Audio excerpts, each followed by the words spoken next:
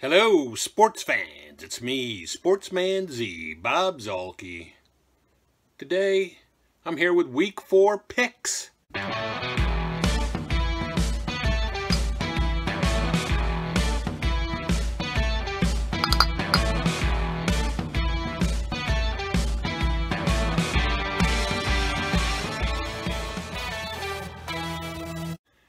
Now, just as a quick recap of Week 3 in the NFL, it's NFL picks in case that's what you were wondering.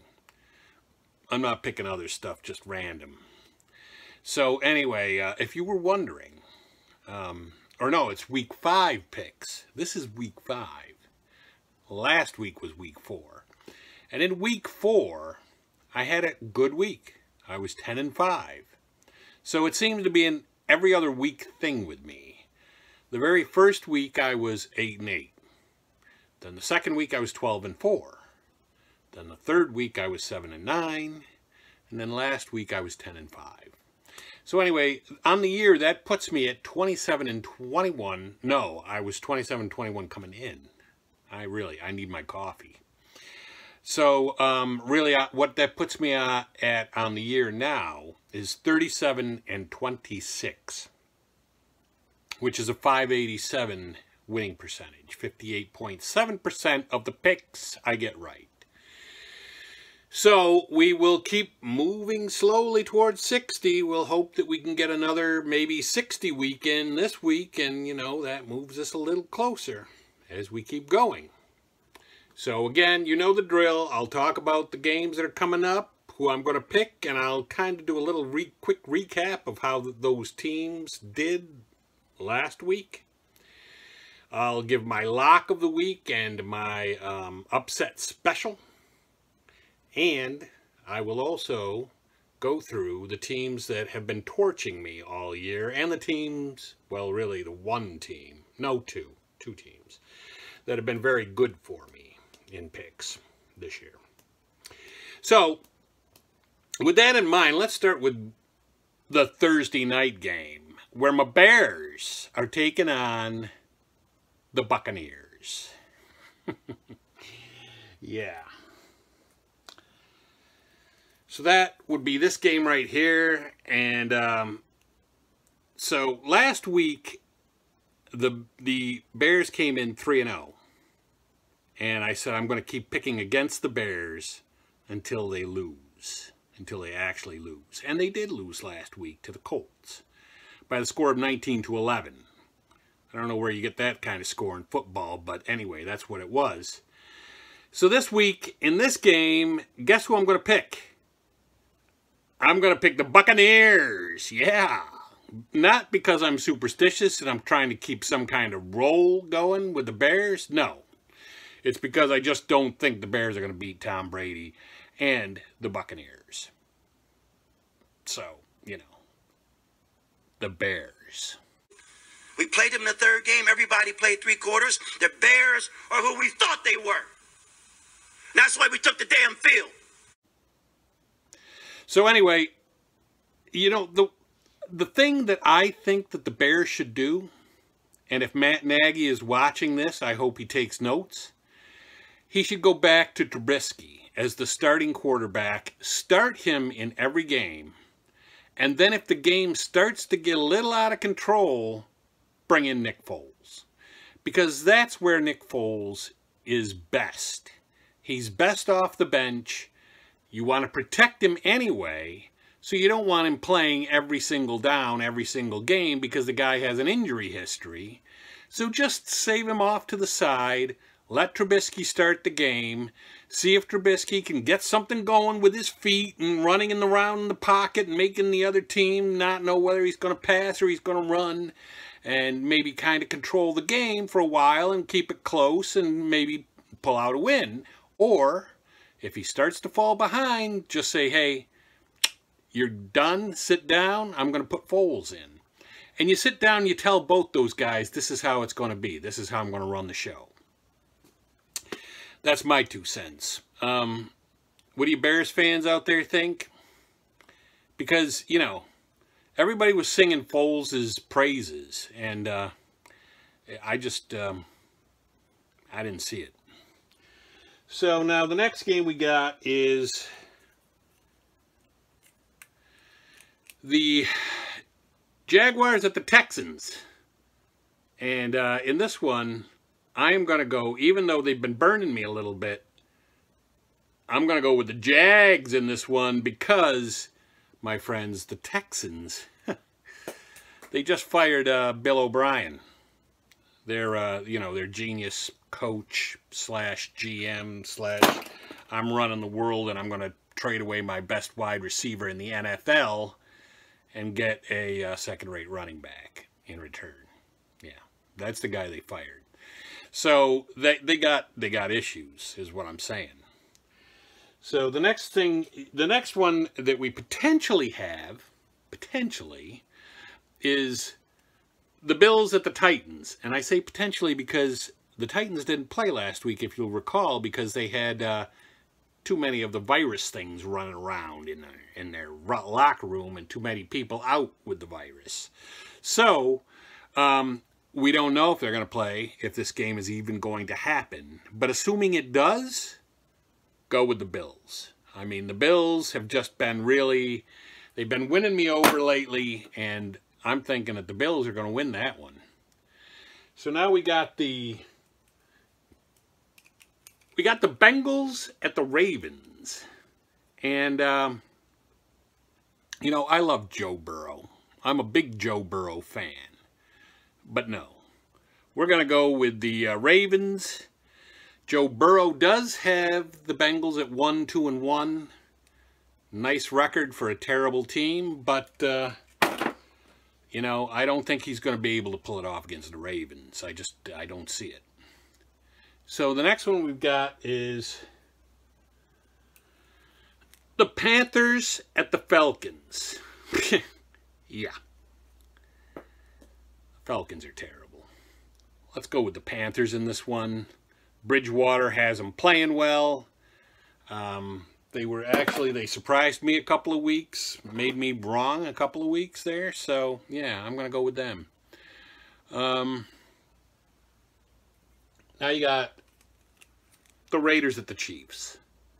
And really, no, we're going to go with the Chiefs. And, yeah, let's go with that.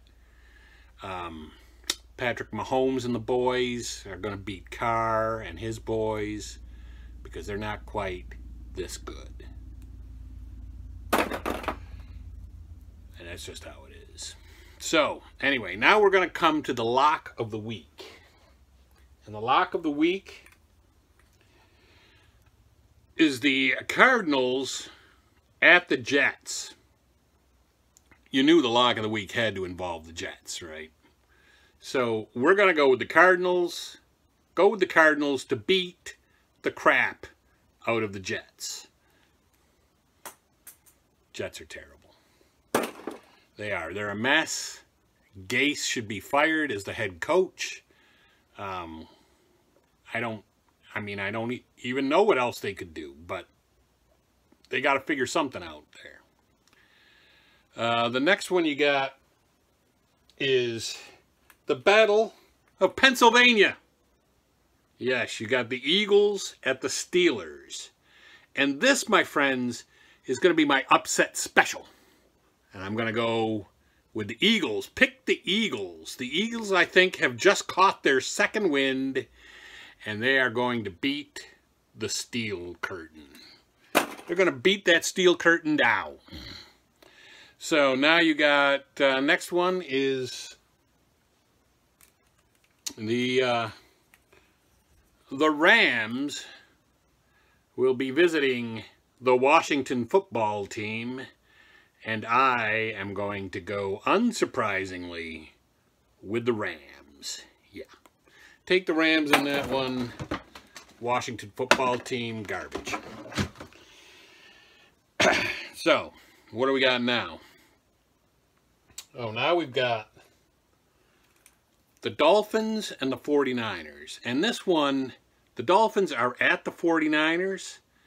And I struggled with this one. This is going to be, I think this will be a close game. But I'm going with the Dolphins. Yeah, that's right. I'm picking the Dolphins to beat the 49ers because they looked really bad last week when they should have, the 49ers, that is, looked really bad last week when they should have won. Next one you got is the Giants at the Cowboys. Now, the Cowboys don't have any defense, all right? None. They got 11 guys that go out there and pretend that they're defensive players, but they don't really have much of a defense. But against the Giants, that's not going to matter. I'm going to say go with the Dallas Cowboys. Even if they have to get in a shootout, these guys cannot get into a shootout with anybody. So, yeah. Giants out. And now we've got the Broncos at the Patriots.